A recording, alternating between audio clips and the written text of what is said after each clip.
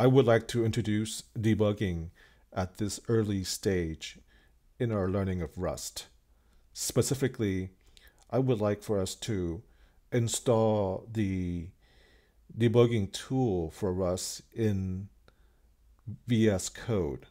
Please go to the VS Code extension and then type in CodeLLDB by Vadim Shuganov. Spasiba, Vadim. Thank you, Vadim, for creating this wonderful plugin. This is one of the easiest tools we can install in VS Code to debug Rust, especially at this early stage of our learning. Okay, so once you have that installed, let's take a step back and introduce the concept of debugging. So debugging essentially is a multi-step process that involves identifying a problem, isolating the source of the problem, and then either correcting the problem or determining a way to work around it.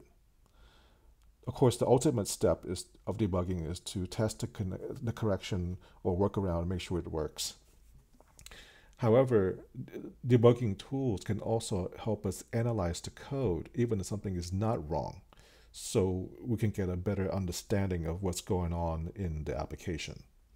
So once you have the extension installed in VS Code, what I want you to do is in VS Code, at the top menu bar, go to Run without debugging. Click on that, and then you're going to get a warning message that says cannot start debugging because no launch configuration has been provided.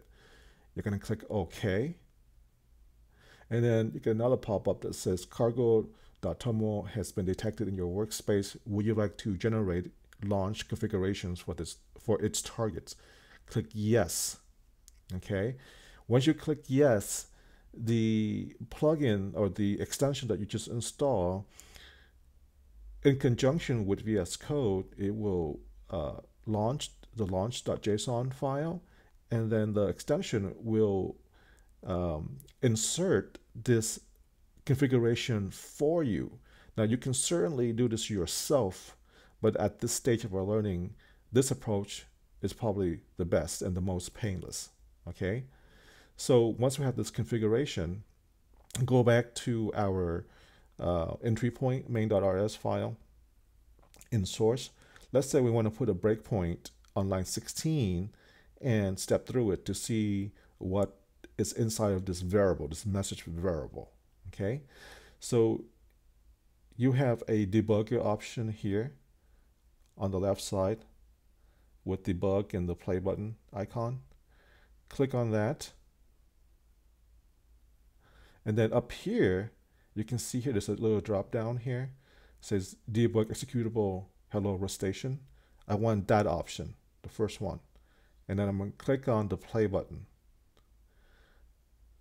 And then that will, as you can see, give me this option here to continue, step over the code, step into the code, step out of the code, and then restart.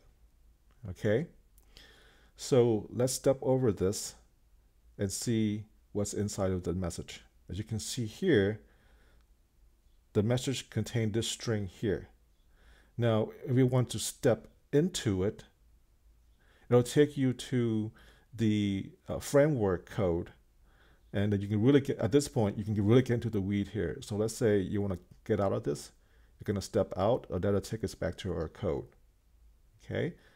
And then step over it again to see how many characters are in this width parameter here, and then you just continue. Okay, so at the very basic level, that is how you set up debugging in your Rust application. Good luck. See you next time.